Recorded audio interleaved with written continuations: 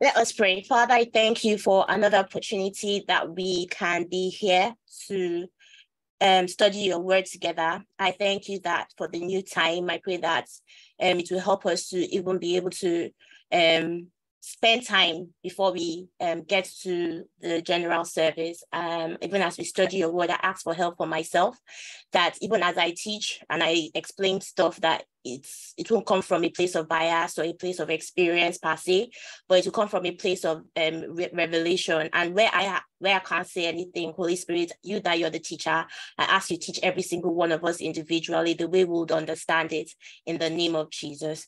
Amen. Amen. Good morning, everybody. Oh, right. It's good to be here again. Praise God. Thank you. Oh, thank you very much. Thank God you can hear me. Okay, so last week we stopped at political engagement, and we were talking about politics and engaging in politics as Christians. And I remember that one of the things that stood out to me was the motivation behind becoming quote unquote politically active or active in any of those ways. So I remember that one of the things I learned was that politics is not just about national politics or international politics, or even local politics. It has politics in every sphere of our lives. And it's for us to, as part of being a Christian, we should be more and more involved in political discourse. So yes, that's one of the things that I got. I used to try as much as possible to shy away. I remember that the least and the basic thing that we can do as Christians is to vote. If you can't stand for election, vote. And who we vote for is not about political parties or whatever. We vote for principles. Whoever best suits the principles that we want is who we vote for. So you look at what does the person do, what does the person I want to use encapsulate.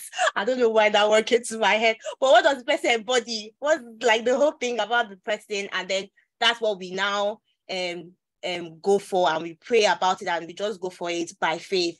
And I also remember that it's God that chooses who becomes our ruler, who rules over us, or who has authority over us.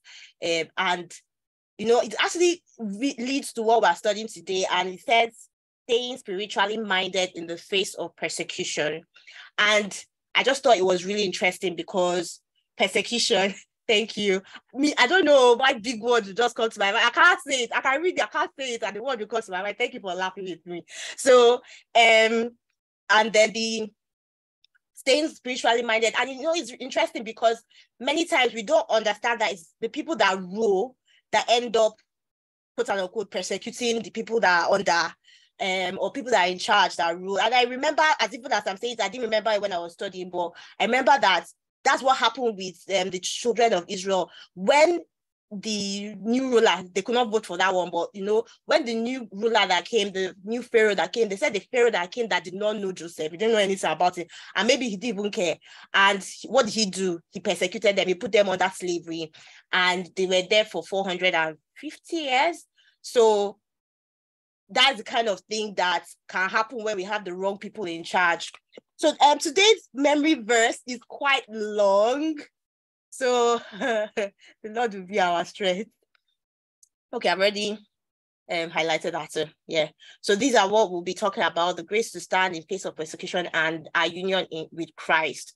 Questions, conclusions, discussions. These are memory verse. It's quite long, and honestly, I could not memorize it like the whole thing, but I just memorized some parts of it. But it's a scripture that most of us kind of know. So yeah, so we're reading from Romans chapter 8, verse 31 to 13. Ooh, that's not right. It's 37 actually. Sorry, ignore that. It's 37 to 39 for the memory verse, and it says, Nay, in all these things, we are more than conquerors through him that loved us. For I am persuaded that neither death, nor life, nor angels, nor principalities, nor powers, nor things present, nor things to come, nor height, nor depth, nor any other creature shall be able to separate us from the love of God, which is in Christ Jesus our Lord. Romans chapter 8, verse 37 to 39. Please, sorry, ignore that. That was wrong. Very, very, very wrong. Sorry, I didn't see that. So, well, I'm going to try and say it together, but it's still the word of God. Even if it's only the word of God we study today, and we try and memorize and remember, then that's awesome. So if you can unmute, that'll be really great. That'll be really great. So it says, Romans chapter 8, verse 37 to 39. Romans chapter 8 from verse 37 to 39. Nay, in all these things we are more than conquerors. Nay, in all these things we are more than conquerors. Through him that loved us. Through him that loved us. For I am persuaded. For I am persuaded. That neither death nor life. Neither death nor life. Nor angels nor principalities. Nor angels nor principalities.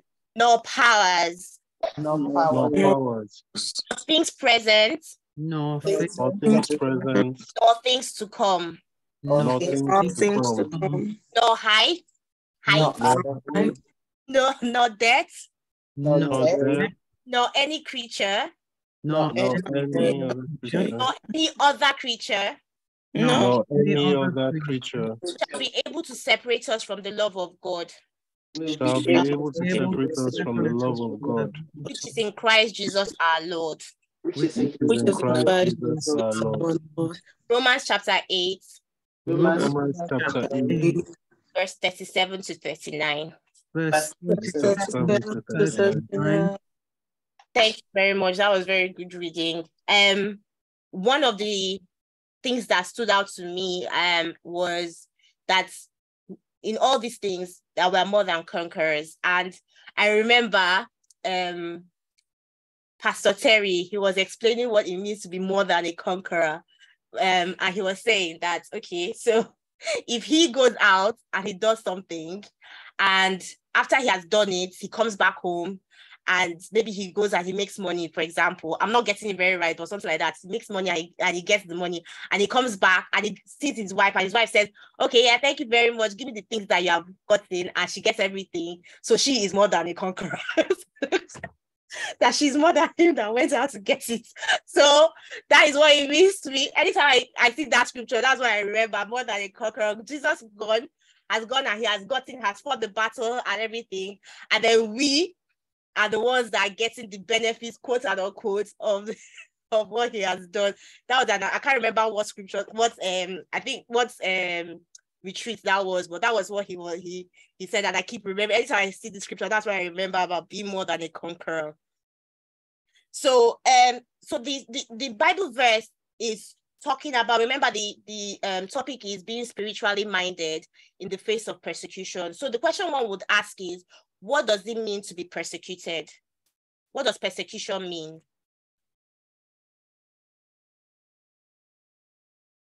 This is Bible study, interactive. You can unmute, you can type, you can whatever you want to do. What does persecution mean? What do you understand as persecution? I think persecution means to be victimized or to suffer because of what you believe in or what you practice. So in the context of what we're discussing, maybe for your political beliefs. Okay. As a Christian, this time I've moved a little bit from politics and I've moved into being a Christian. But yeah, that is actually true. Is being victimized, that's a good one. Being victimized, though victimized is a big word. Being, what other word did you use? Suffering. Suffering, thank you. So being victimized, suffering for what you believe. And as Christians, okay, thank you. As Christians, we have that unique ability to be unique suffer. Yes, thank you. So I'm just going to quickly read the things that people people have said. Sister Nike says judged, yes. Yeah, there's a kind of judgment there. Elder Samuel means opposition from your cause. Thank you.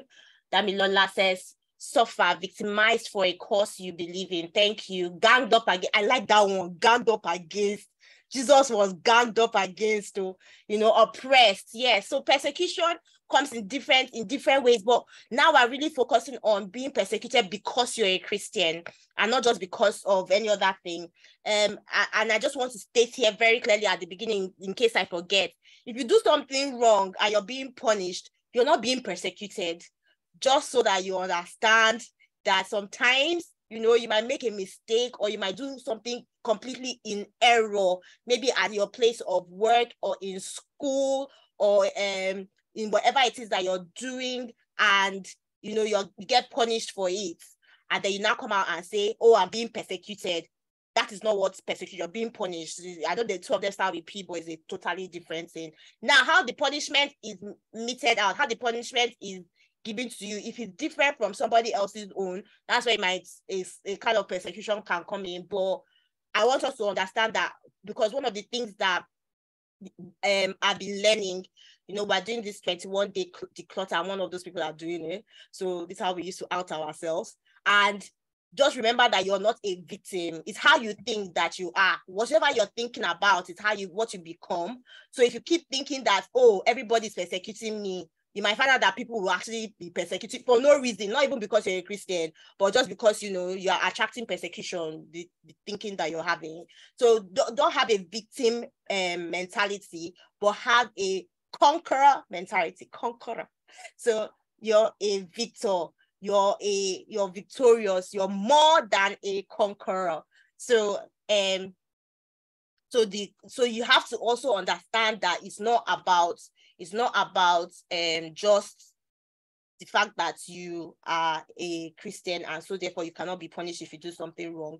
We thank God for the mercy of God. We thank God because a lot of times the Bible says that the lawful captive, he sets free the lawful captive. So sometimes you have been lawfully captivated, but then he sets you free. Okay, like Pastor will say, let's have fun today. So so that's what we're talking about. And I was asking, what does persecution mean? What does it mean to be spiritually minded? Because the topic is being spiritually minded. I've actually given a hint about it. Being spiritually minded in the face of persecution. So what does it mean to be spiritually minded? Anyone? Yes, to walk in obedience to God's word. Thank you very much. That's a very good one. That is when somebody is spiritually minded. Yes? More.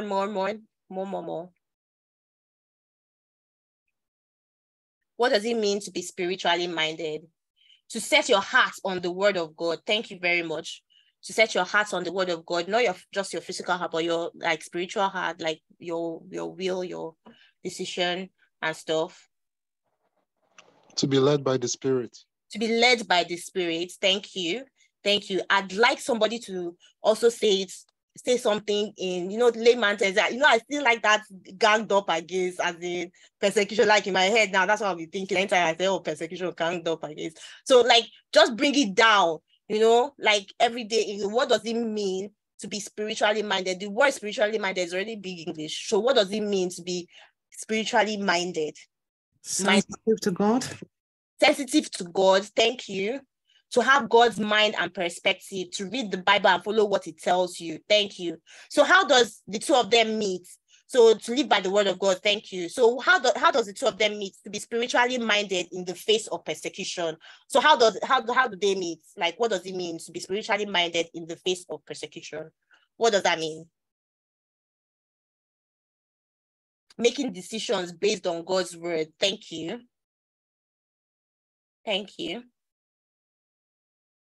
Yes. What does it mean? Spiritually minded in the face of persecution. So that's where we are coming. So we have already explained that persecution is suffering, opposition, victimization, being ganged up against. So how can we, when we are living by the word of God and we're being led by the Spirit, how does that help us in the face of persecution? To have a spiritual perspective. Thank you very much. Even though one is suffering, seeing persecution the way God sees. Please, that's be healthy with them. Please clap for yourself wherever you are. Seeing persecution the way God sees it. We cannot clap for her, so you feel free to clap for her as well. Seeing persecution the way God sees it. That is the beautiful way of actually expressing what being spiritually minded is. So when we look at persecution, like I was saying before, it's not about saying, oh, woe me, see my life, see how see what they are doing to me and everything. What does God say about persecution? Which is what we have been saying. What does the Bible say about persecution? And how can we follow what the Word of God says about how we see persecution? So one of the questions I asked is, must everybody be persecuted? Must everyone be persecuted? Must everyone be persecuted? Thank you for clapping for Debbie. Must everyone be persecuted? Anyone can answer. And what you think? Yes? Go for it, Sister Nome. Sorry? Oh, because you unmuted, so I was wondering if you wanted to speak. Beg your pardon. So must everyone be persecuted? Must everyone go through persecution? As a child of God, yes. As a child of God, yes. Yes, okay. People are saying yes. Okay. Does anybody right? No, not everyone. Thank you. Yes. Any other person?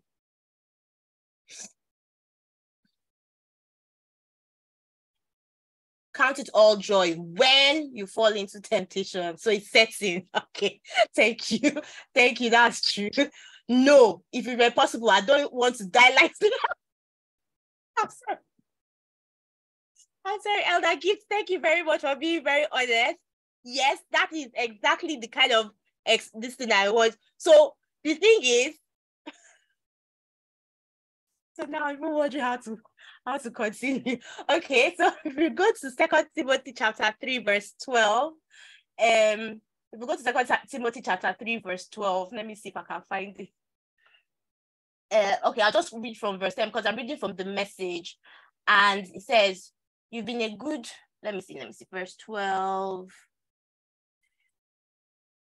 Anyone who wants to live out for Christ is in for a lot of trouble. There's no getting around it. So that's what, let me look for it in another translation. And the Living Bible says, verse 12, yes, and those who decide to please Christ by living godly lives will suffer at the hands of those who hate him. That is verse 12. And in the Living Bible, I'll just read it in King James so that King James, yeah. Verse 12 says, yea, and all that will live godly in Christ Jesus shall suffer persecution. Yes, you can, but just 1 minute. I'll give you enough time to, well, not enough time, but I'll give you time to quickly share your testimony. So yes, we are going to face persecution. Now there are different levels. Like this person, I can't remember who said it, but this persecution that you might face might not be the one that people are actually facing right now. I remember reading when I was younger. I remember reading a book called Faith Despite the KGB, and it was then in Russia or in the USSR at the time. There was the KGB that was the secret service, and they were arresting people and killing people that profess to be Christians. And I remember reading it, and I remember I came away scared at the time. I was really young, and I came away scared at the time. I was like, is this what I have to do for me to be a Christian? But then as I grew older, I realized that God gives you the level that you can take. And now the reason about, as in, why do we have to get persecuted is because it actually brings glory to God. When I read that, in spite of the fact that I was scared and stuff as a young child, but I was encouraged because I said, if these people can do this thing, that means that I could do it too. But I was thinking that there's no way I can do it. But you see, the thing that you might not ever know is that God gives you the strength that you need at the time that you need it. You might not even know how strong you are until, you now get to where you are. And now the reason why people get persecuted is actually because, they hate Jesus. And I was reading this morning where Jesus was talking to the Pharisees, and he said, oh, that you're doing the work of your father. Me, I'm doing the work of my own father. And you are doing the work of your father, the devil. So I was like, oh, everybody's doing the work of their father. Okay, that makes sense. So you don't like my father. That's obviously the issue. That's why you're actually attacking me. That's fine. Me, I'm still more than a conqueror. So that's what I got. And Samuel said, and GF, I don't know. I have a strong feeling that is not you that said that. So yes. So how do we react to being persecuted? Matthew chapter 5, verse 10 says, you're blessed when your commitment to God. I'm reading the Message translation today, but let me start from NLT. God blesses those who are persecuted for doing right, for the kingdom of heaven is theirs. God blesses you when people mock you and persecute you and lie about you and say all sorts of evil things against you because you are my followers. Be happy about it. Be very glad, for a great reward awaits you in heaven. And remember, the ancient prophets were persecuted in the same way. So, Chizim has joined, bless her. She has joined the Sunday school. Well done, thank you. I didn't really understand what you said, Chizim, but don't worry, we'll get there eventually. So, thank you, well done for joining Sunday school. And then, so it says here, this is how we are to react. It says that we are to be happy about it. Be very glad. I don't know if you're hearing what Jesus is saying. This is the red letter. He said, be happy if you're being persecuted. That is your spirit. That's the spiritual mind you should have. So if you're being persecuted and you're not happy about it, just tell yourself, just say, God, Daddy God, I'm not happy about it. Please change my mindset, change my thinking about it, change me so that I can start becoming happy about being persecuted. Be very glad, for a great reward awaits you in heaven. And remember, so you're not the first person. There are other people that have been persecuted before you. I'll use this opportunity to give Sister Onome the opportunity to quickly say give her testimony quickly. Yeah, praise God. I come from a family of fighters. And when I gave my heart to Jesus and I started learning to read my Bible, that passage was one of the first passages I read, that you have heard that it was said, an eye for an eye and a tooth for a tooth, but I tell you not to resist an evil person, but whoever slaps you on your right cheek, turn to him the other also.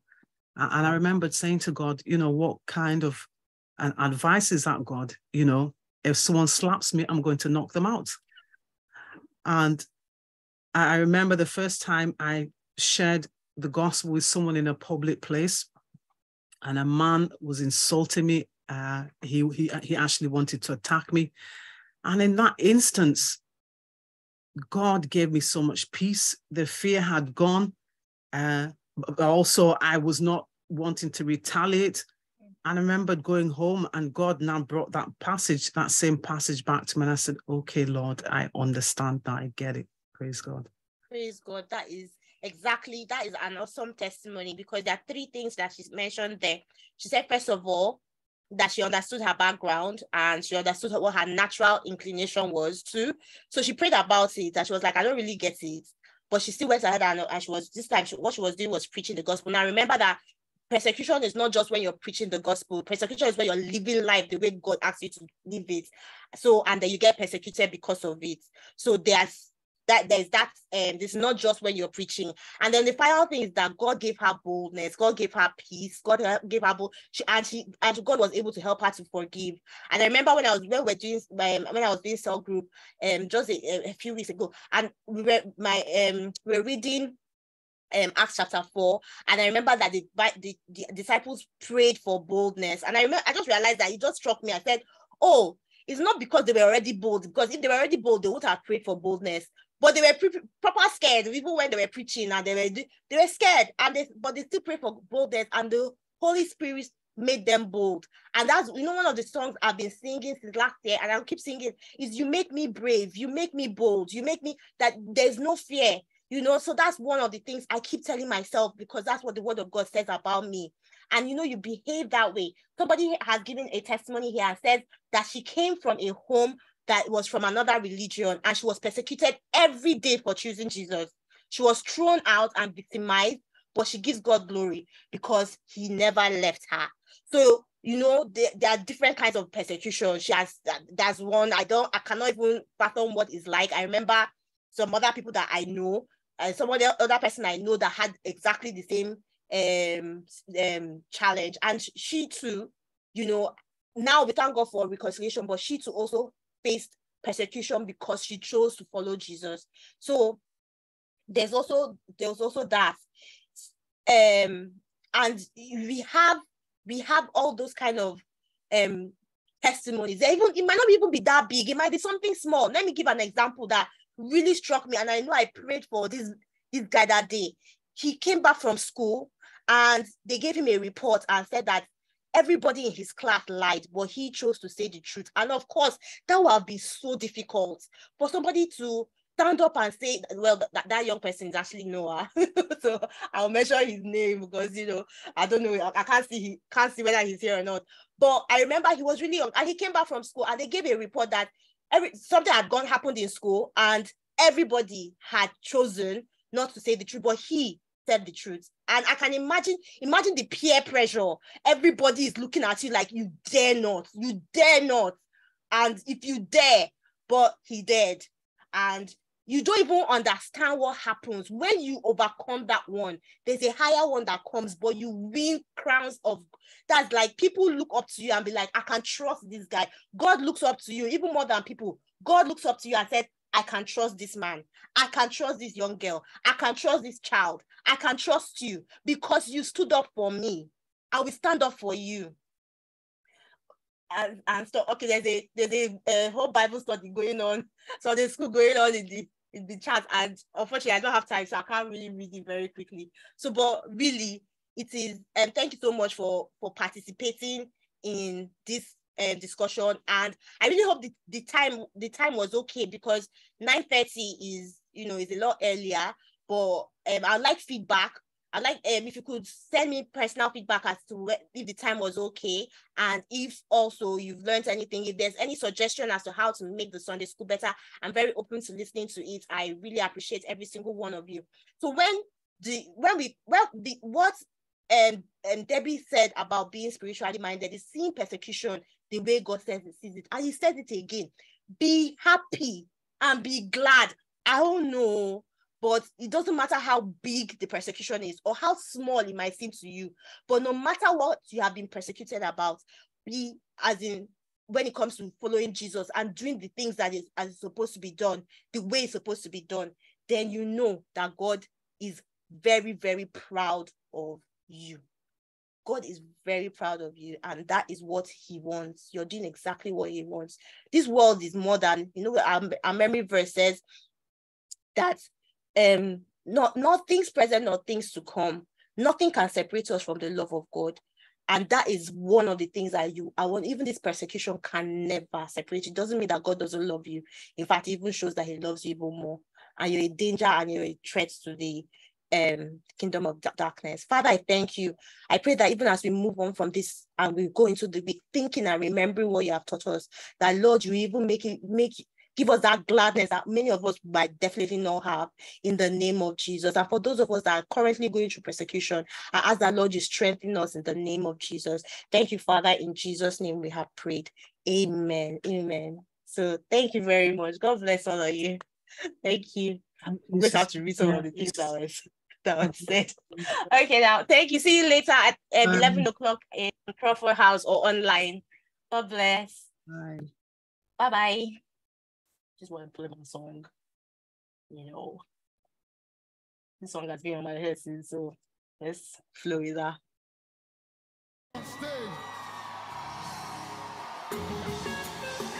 Minister Mercy Chiwa.